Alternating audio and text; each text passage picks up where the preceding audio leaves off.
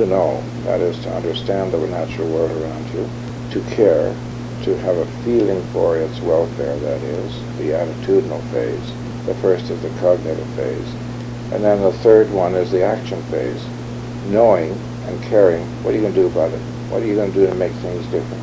And he used to talk about lighting a small candle in the corner of a dark room, and pretty soon somebody else lights a candle, and then the room is lit. You do what you know is right to do in reference to the environment, and that encourages others to do the same. Then you got a groundswell. Started out, as I mentioned earlier, with the very modest idea of having a few craft on hand at the camp as a point of education and inspiration for the staff and campers. I did not anticipate at that point starting a whole museum project. And so what happened with the first canoe, which was a dugout, a basswood dugout, that Professor Griffiths, M.G. Griffiths from the University of Toronto, called me in one day and he said, you know, you're a big canoeing camp. And I said, well, yes, we are. And he said, and I hear you're interested in educating about heritage. And I said, yes, I am.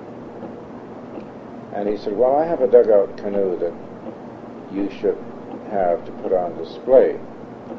And I said, well, that would be very nice. And I hadn't had any idea about the excellence of this particular specimen, built by the Payne brothers circa 1855. He had it stored at Lakefield. He had a property at that time on the small farm and lake,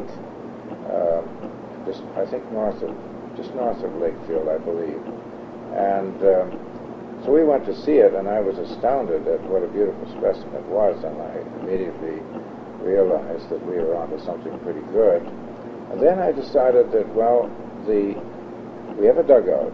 Now the next best thing that we should be acquiring would probably be a birch bark canoe. So I asked a lot of questions from a lot of people, and they said, well, Maniwaki is probably the best place for you to try.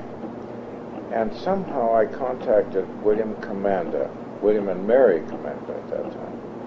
And we found he said, well, there's a birch bark canoe for sale, I think, at the establishment, no longer there now, Poirier and Sons.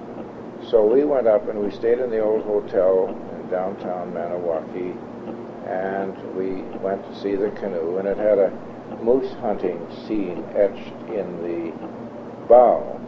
And that really fascinated me because, A, it was the first birch bark that we would have then at Kandalore, and so that was quite important for us. And then I thought, well, now what we should do is we're getting canoes now of different materials. We got dugout, we got birch bark, and we should be looking around for other quite striking types of canoes, so the display in the dining hall would be worthwhile. It wouldn't all be dugouts, it wouldn't all be barks or skin kayaks or whatever. So then, and then I was interested, of course, I had seen some of the major builders' canoes, like the Dan Harold canoe, the Rice Lake Canoe Company examples, Lakefield examples, Peterborough examples, and so on. So I thought to myself, well, now what we should be doing is acquiring samples of those different categories of canoes, because these are quite distinct categories. So that's how we moved along a little bit, and I think I got another, I'd have to check on the dates now, and I have those. We got a canoe in Rosedale Heights in Toronto, which was supposed to be from somewhere in the Pan American States. I think the man told me he thought it was Guatemalan, but since then I'm not so sure that it is, and I finally pinned it down. I'd have to look the record up. And it had I know it had a chain at one end which fascinated me, and I guess that was to tie it up, but it looked like an awfully tippy example. But the point about these craft were that they were all conversation pieces. They weren't just the ordinary tripping canoe, and we were a big tripping camp, so it wasn't such a novelty to have some tripping canoes, even though they might be from different firms. But I was more interested in a variety, and we succeeded in having that. So those were and I published a newsletter on the first canoes in the collection, which I should have to review to be accurate about when we acquired these and the whole story of the acquisition. But at that point, when I had some of these in the dining hall, of course, the staff began to mention the fact, joking at first, whether the camp was for old canoes or whether it was for campers and staff. And so then I decided we'd have to develop a building, which I thought would be big enough for all time. Well, of course, that turned out to be quite wrong. So we could move the canoes out of the dining hall. And at that point, the acquisition process began to become much more organized. My first line of approach was to have canoes from Canada all across the nation. That was phase one. And phase two was to get canoes from all the different companies, at least one example from all the different companies. And I was astounded at how many companies existed. Well, there were the traditionals, you know, the Lakefield, Rice Lake, Peterborough, Canadian, Ontario Canoe Company, Odette, Pengelly, and Brown Canoe Company, and on and on and on. There were a whole range of companies and builders. So I wanted one example from each one, and that's what I was working on. Now, mind you, I never turned my back on a canoe that didn't quite fit that planned program of acquisition.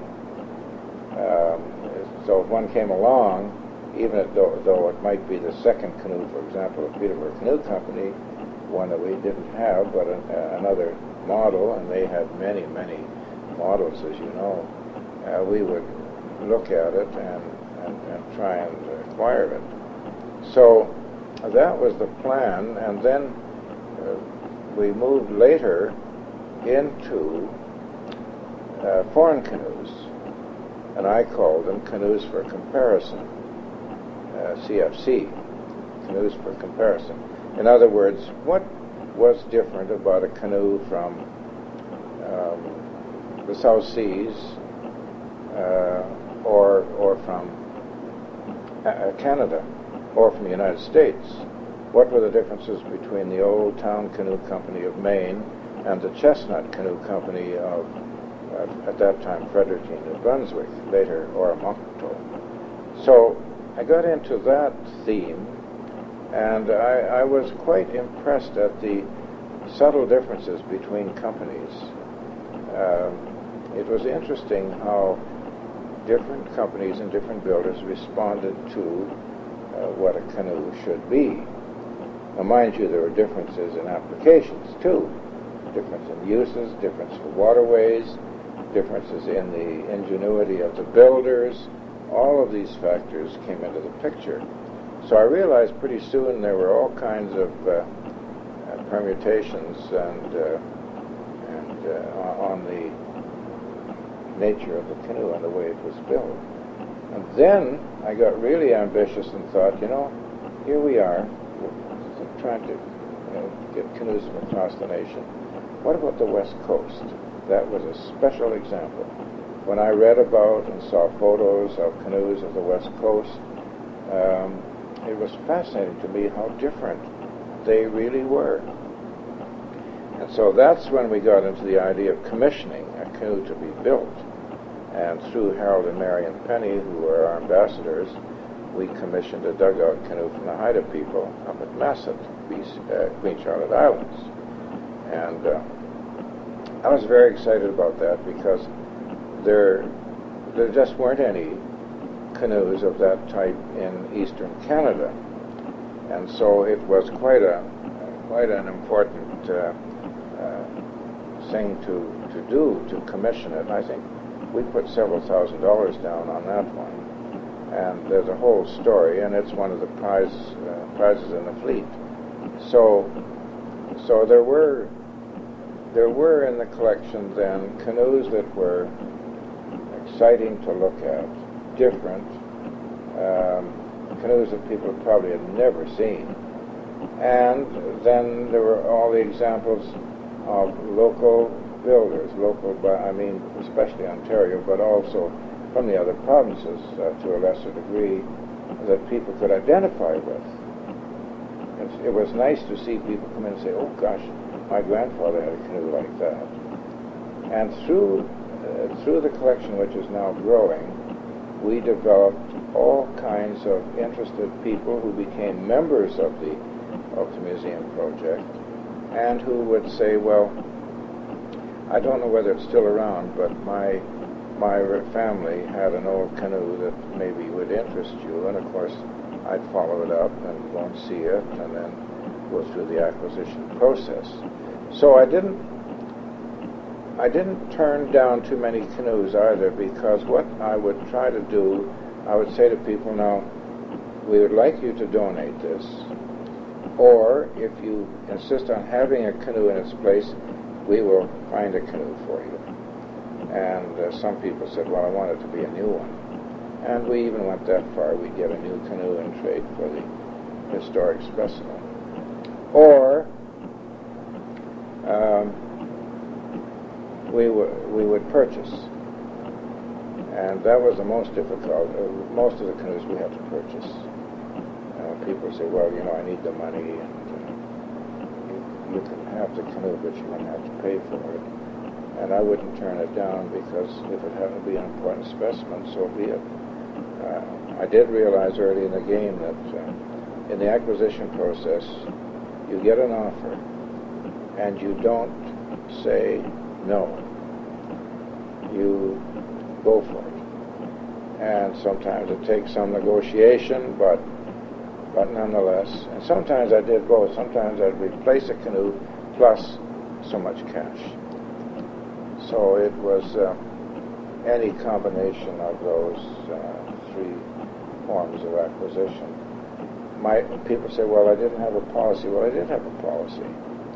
I did have a policy, and I tried to explain that in the program of acquisition, getting representation of a company, and then getting representation of the different models of that company, getting representation of different models of individual builders, because everyone built many different types of canoes. They didn't just build one canoe. In the strengths of our forefathers we go, not in their footsteps. It is their stars we follow, not their dead campfires. I like that. That's a rallying cry for the future, to carry on and do your best in things that are worthwhile,